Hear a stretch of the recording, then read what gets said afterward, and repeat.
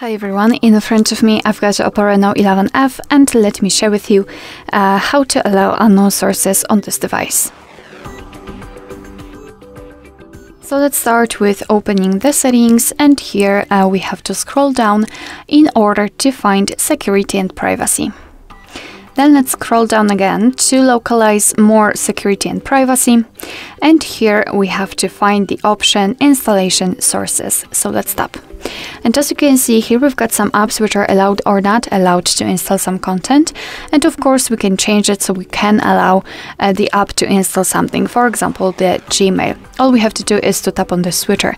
Your device will ask you whether you really want to do it, because you have to be aware that you're doing it on your own responsibility. Some third-party apps aren't verified by the developer, so you may put your data and actually whole device at risk. So really remember about that and choose the apps wisely. So all you have to do is to tap on allowed, and from now on, of course, the Gmail is active, and it means that you can download something and install something from the Gmail.